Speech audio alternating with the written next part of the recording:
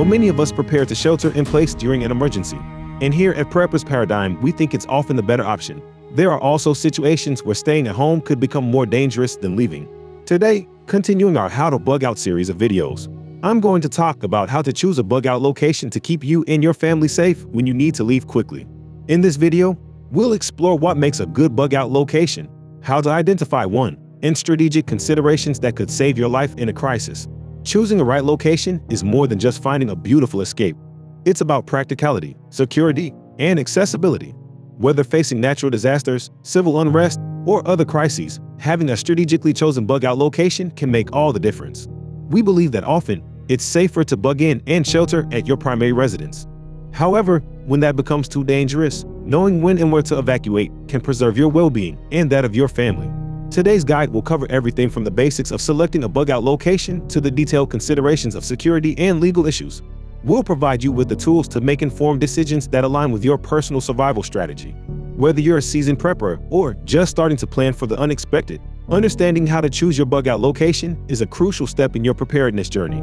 If you enjoy our content, please like the video and subscribe to the channel to ensure you don't miss future videos in our bug-out series.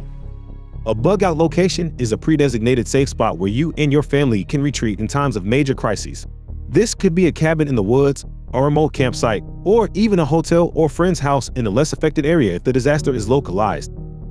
The purpose of having a bug-out location is to provide a secure place to go when your primary residence is no longer safe due to natural disasters, civil unrest, or other emergencies that might threaten your immediate well-being. Choosing to bug out is not a decision taken lightly. It means that staying put could pose a greater danger to your life than the uncertainties of leaving. That's why having a well-prepped bug-out location, equipped with necessary supplies and a solid plan, can be a lifesaver. Moreover, your bug-out location should not be considered a last resort, but a key part of your emergency response strategy. It should be safe, sustainable, and prepared well in advance with essentials such as food, water, medical supplies, and possibly even ways to communicate with the outside world. The goal of a bug-out location is to bridge the gap between crisis and safety. It's a place where you can support your family's needs independently when normal social or governmental structures may not be available to help. Think about what safety means to you and what you would need to survive independently for an extended period. Having a solid plan and a well-prepared location can make all the difference. Choosing the right bug-out location is more than just picking a spot on the map. It requires careful consideration of several key factors to ensure your safety and sustainability if you ever need to evacuate. If you're bugging out to a hotel or a friend's house during a localized disaster, you don't need to put as much thought into choosing the location. In this section of the video, we're thinking more about remote bug-out locations that you may want to plan for during or after a major disaster. First, consider the geographical stability of the area. Avoid locations prone to natural disasters like flood zones, earthquake hotspots, or areas susceptible to wildfires.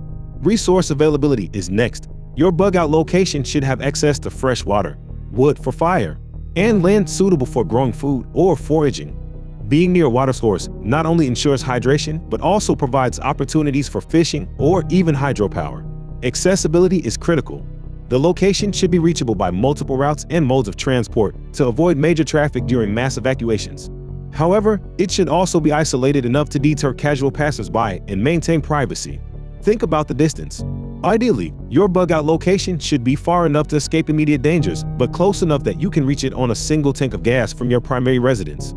Bear in mind that you may not be able to travel there by road, depending on the nature of the disaster, so you need to have a plan to reach it on foot or maybe bike. Finally, consider the area's climate and environment. Make sure it's suitable for long-term survival, which includes having mild enough winters and manageable summers that won't require excessive energy to combat extreme temperatures.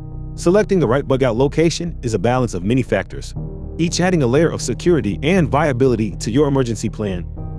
When selecting your bug-out location, security should be a top priority. It's not just about escaping danger, it's about ensuring that once you arrive, you can stay safe and protected. Consider a location with natural barriers such as water bodies, mountains, or dense forests. These can serve as deterrents to unwanted visitors and provide a natural defense against intrusion. Visibility is also crucial.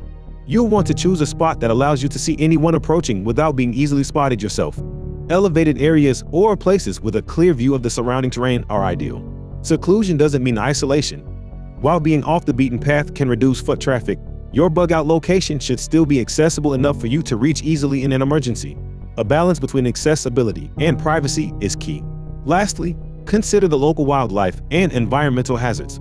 Areas prone to flooding or those with dangerous wildlife require additional planning to ensure your safety. Implementing these security measures can greatly increase your peace of mind and safety at your bug-out location. It's about making a safe haven that protects you not only from human threats but also from natural ones. Once you've selected your bug-out location, the next step is to ensure it's well prepared and ready for any emergency. Effective prepping goes beyond just stocking up on supplies. It's about creating a sustainable and safe living space that can support you and your family for extended periods. How you prep your bug-out location depends on exactly what and where it is. If you own a property or land in a remote area that you intend to use as a bug-out location, there is plenty you can do now to prepare. But even if you don't own anywhere, there are still things that you can do to prepare a bug-out location. Let's start with the basics: shelter, water, and food. If there is a building at your bug-out location, then shelter is not a problem. Otherwise, you may have to rely on tarps and tents in the short term after you bug out, until you're able to construct something more substantial.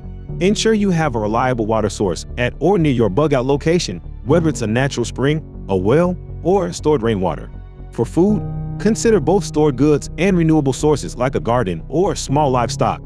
If you have a cabin or building, you could store food there, or prepare underground caches by sealing long shelf-life food in strong, animal and waterproof food-grade barrels and burying them.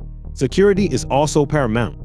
Plan your perimeter defenses and have plans in place for dealing with potential threats. This might include everything from wildlife to unauthorized human intruders. With careful planning, your bug-out location can serve as a durable, dependable refuge in times of need. As we conclude our journey on selecting and preparing your bug-out location, let's recap the key insights and ensure you're equipped to make your location both a refuge and a resilient stronghold. Choosing the right bug-out location is a cornerstone of your survival strategy. Don't forget that a bug-out location doesn't always have to be remote, off-grid, or long-term. If you're escaping a localized, short-term emergency, a hotel in a different area is a great bug-out location. Grab your bug-out bag and relax in comfort until the emergency is over. However, we all know there are some scenarios where a hotel won't do.